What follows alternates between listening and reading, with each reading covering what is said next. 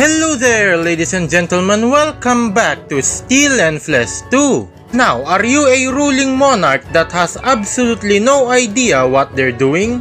Are you embarrassed to your subjects because you always mess up? Are you afraid that your citizens might rebel against you if they found out how incompetent you are as a ruler? Well, ladies and gentlemen, you are in luck! Because in this video, I'm gonna be teaching you how to conduct an effective and successful dictatorship where your citizens will live in constant fear of their lives under the watchful 24/7 surveillance of a totalitarian police state.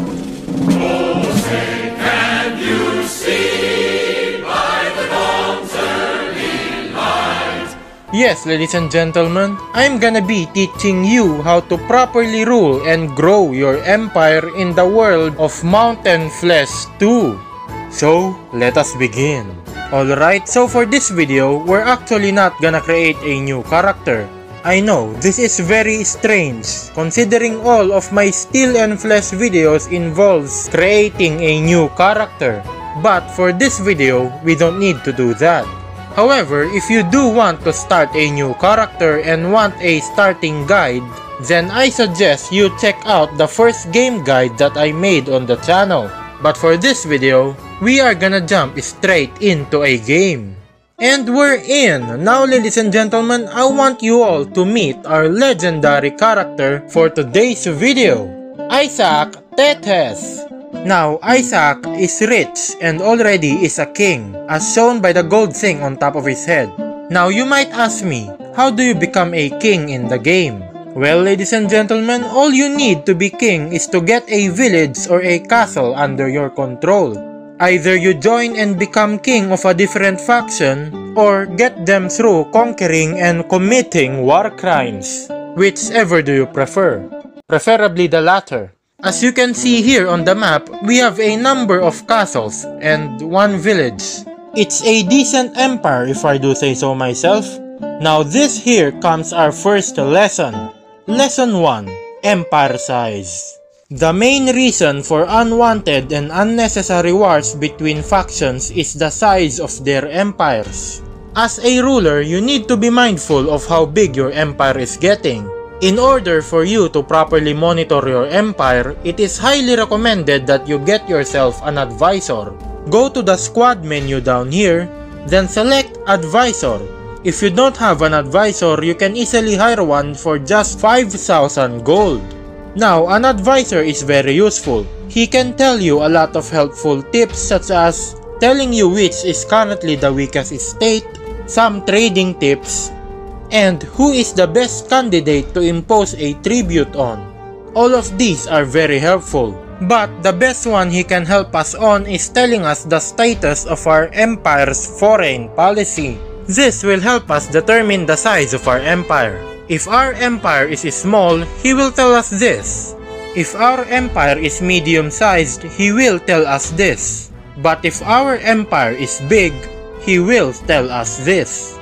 I don't know where did the developer pull this idea out of, probably from his ass, but apparently, if you have a big empire, it threatens the integrity of other factions, which of course can lead to war. So now, the question here is, what is the threshold? How big can you make your empire before it is considered as threatening?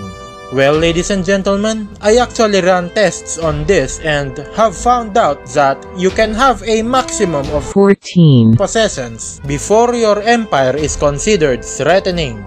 14. Castles or villages is the threshold. If you have 15 or more, then your empire will be considered big and other factions can start declaring war on you. Now let's look at the map again. If you count my possessions, you'll find that I have 14 in total, 13 castles and 1 village.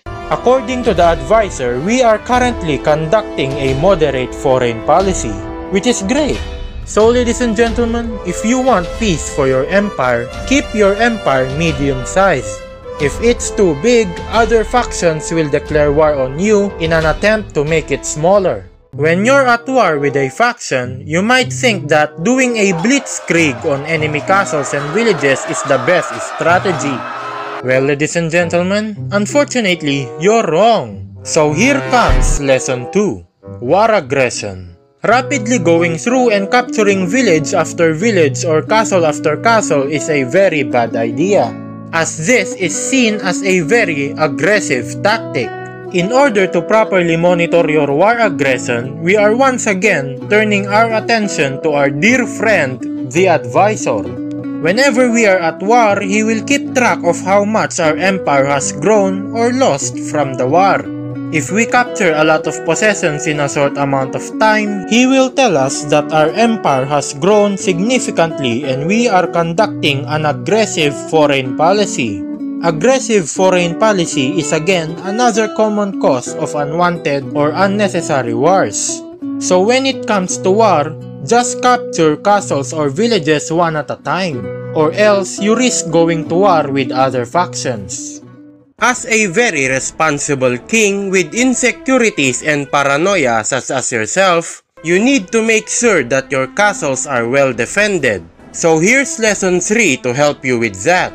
Lesson 3. Empire Security. A large presence of defensive troops posted in a castle is crucial for siege defense. It also prevents enemies from getting any ideas attacking the castle or a village. Depending on your command settings, castles and villages automatically generate, or more appropriately, hire troops over time. Additionally, you can transfer troops into a castle or a village by simply entering it, going into the squad menu, and transferring the amount of troops you want. Castles and villages has their own soldier limit. Villages has a limit of 20. Castles has a limit of 100 and large castles has a limit of 300 troops. It's important to note that this limit only applies on automatic hiring of troops. This limit can still be bypassed by simply transferring troops into the castle or village. 100 defenders are enough to prevent most enemies from initiating a siege on your possessions. Now, let's take a look at our castles here. You'll see that most of our castles here have 100 troops in them. Even this village has 100 troops in it. And in our large castles, we have a whopping 500 troops. 500 here in Konya, 500 in Damascus, another 500 here in Sivas, and lastly, 500 here in Erzurum. So ladies and gentlemen, I think it's okay to say that our empire is relatively safe and secure. Now you might be thinking, why not just put 500 troops on every castle? Surely that's better, right? Well, if you think about it that way, yes, it is better. No one in the game would ever want to attack a castle with 500 defenders on it. However, doing that on every castle will cost you a lot of money. But that's not the main problem about it. Having 500 troops stationed in a castle is going to be a huge problem if ever this happens.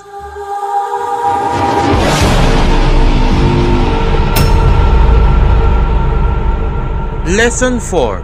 Rebellions. As a king who literally torments his own citizens for entertainment, sooner or later, your people are gonna rebel against you. And of course, that's not good. Rebellions happen randomly in the game. They can happen to anyone and honestly is the most annoying event to ever happen in the game. When rebellions happen in a castle, all troops posted in that castle will instantly turn against you. For example, if you have a castle with 500 troops on it, if by chance this castle rebels, all of the 500 troops, including the lord of the castle, will instantly become your enemies.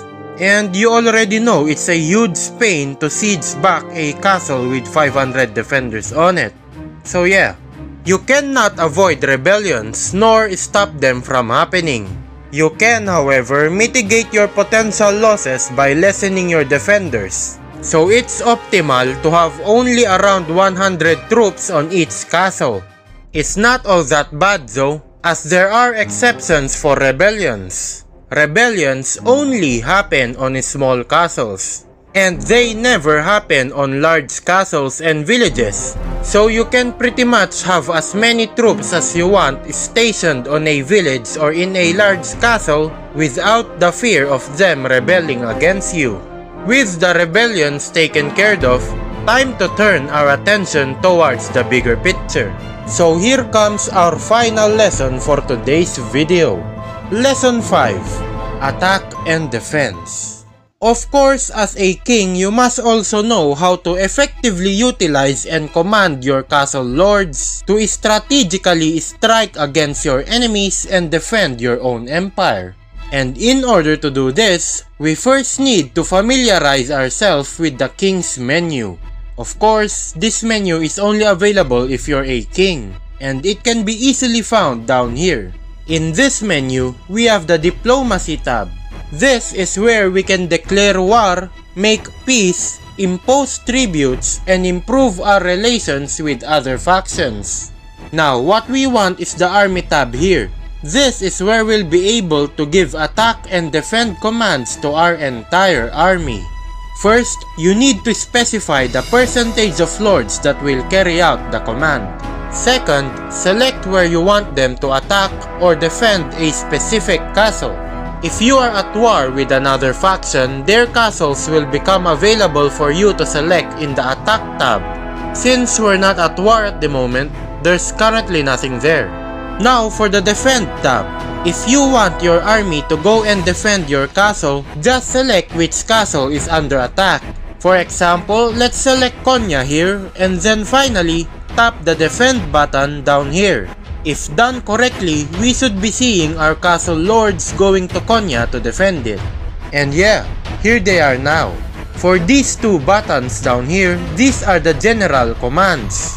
The Meet Here command will order your army to meet you on your position. And the Attack command will order your lords to randomly do their own thing. They will automatically go and hunt down enemies or even conduct random sieges to the enemy castles. The command only works if you're at war though. And that's pretty much it about the king's menu. And so, ladies and gentlemen, this marks the end of this video. I hope you took these lessons to heart and may they serve you well in your own path to authoritarian dictatorship. Oh yes! So thank you for watching and see you guys in the next one.